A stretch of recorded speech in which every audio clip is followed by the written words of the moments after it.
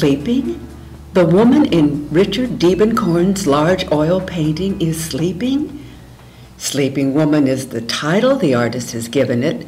Certainly we see a woman. She is centered in the foreground, and she appears to be sleeping, but how can she be?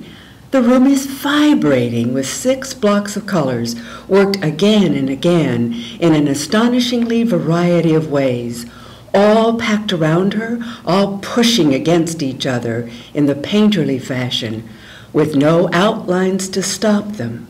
They collide and forge to form cushions, walls, decorations, and all are painted vigorously with brushstrokes that shout. Interestingly, Mr. Diebenkorn has painted the woman with all of these colors, but in a more delicate and subtle way, with finer brushstrokes.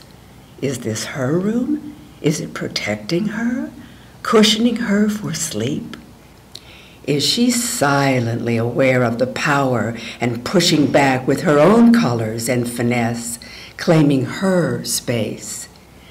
After years of working in an expressionistic style, Mr. Diebenkorn began his figurative work in 1955. Sleeping Woman was one of these endeavors. He is quoted as saying that he changed from abstract expressionism because he no longer felt it necessary to paint from emotions.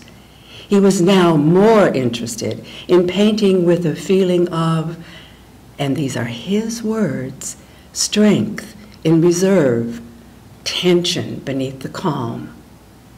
Perhaps it is this tension beneath the calm which draws us to Sleeping Woman and makes us wonder.